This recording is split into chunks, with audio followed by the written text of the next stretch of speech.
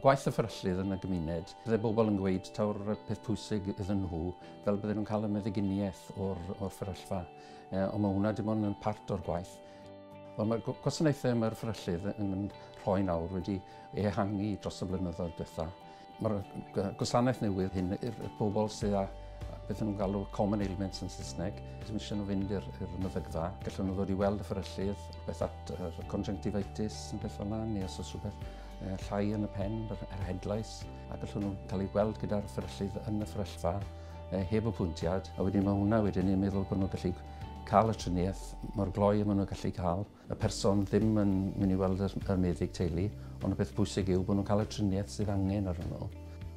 Mae'r gwasanaeth beth nhw'n galw triage and treat. A'r teip o beth byddwn ni'n rhoi triniaeth ar gyda'r triage and treat.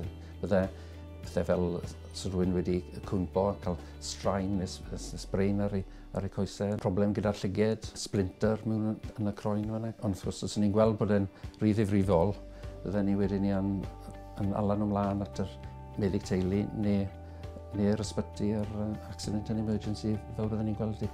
So'r neges yw, cerwch i weld y fferyllydd yn lle mynd i weld eich meddyg teulu ar y start yna. Os ni'n meddwl bod angen nhw fynd i weld y meddyg teulu, bydden ni'n ala nhw nôl i'r surgery wedyn i weld y meddyg.